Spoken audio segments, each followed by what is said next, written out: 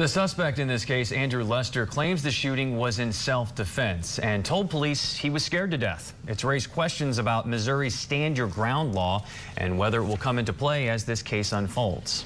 18 states have those so-called stand your ground laws, which basically allow someone to use deadly force to protect against imminent death or serious bodily harm. Now, the law became widely criticized after successfully being used in defense of the 2012 killing of another black teen, of course, Trayvon Martin.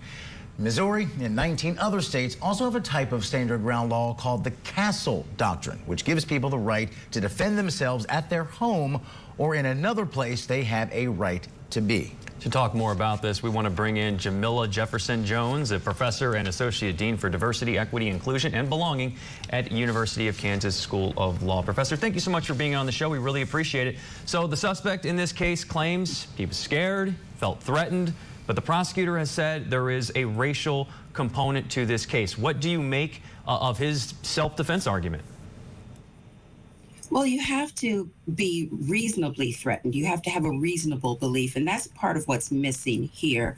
Young Ralph did not pose any sort of reasonable threat to Mr. Lester. He rang the doorbell.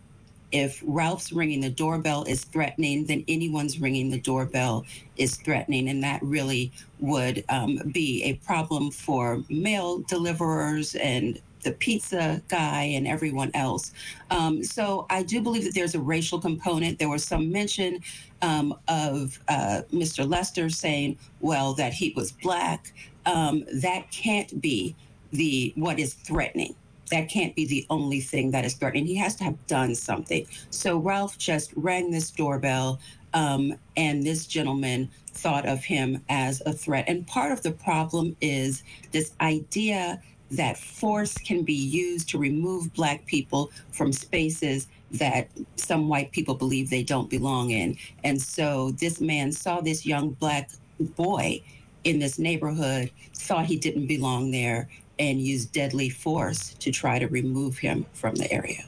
And that's such a, and that's why this case has struck a nerve, because I think people who are outraged by what they saw said, believe that the only reason you pulled the trigger was because he was a young black teen. That's what you found threatening about him, his blackness.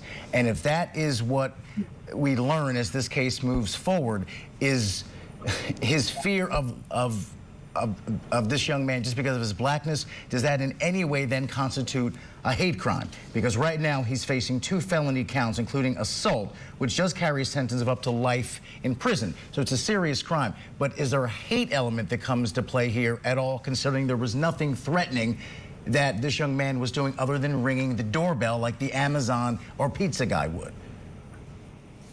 Well, so that has to be looked into, and I believe that the federal authorities are looking into that now. It is a question, and if this was done because of racial animus, then yes, it would be a hate crime. And so that's being investigated at this point. You're an expert in property law. What can you tell us about specifically Missouri's Stand Your Ground law and how it's going to fit into this case? So I'm not an expert in the Stand Your Ground law, but I'll tell you that it is the opposite of the duty to retreat. So in some states, when you're threatened, you have a duty to retreat if you're able to do so safely. In Stand Your Ground laws, you do not have to abide by a duty to retreat if you have a reasonable belief that you are being threatened with imminent harm. The problem here, again, we have to go back to this idea of reasonableness.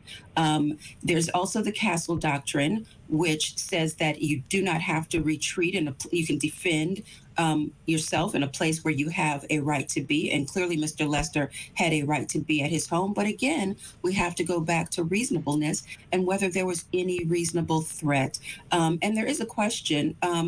I believe that there's nothing that said that Ralph entered the home. No, he just rang the doorbell, right? Instead, he rang the doorbell. So this should not apply in Mr. Lester's case.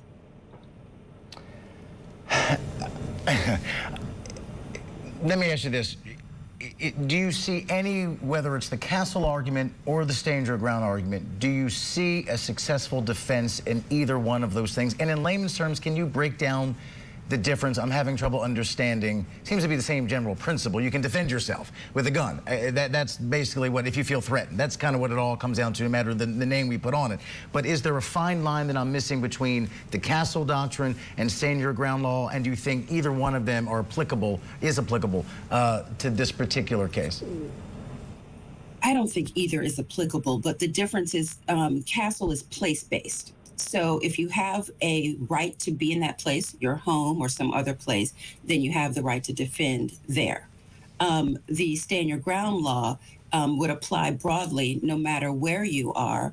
It just says that you don't have to retreat, which normally you would have a duty to retreat, because the idea would be to keep others from being harmed. You want to, even though you may feel threatened, if there's a way to diffuse the situation by retreating, then that's what you have to do.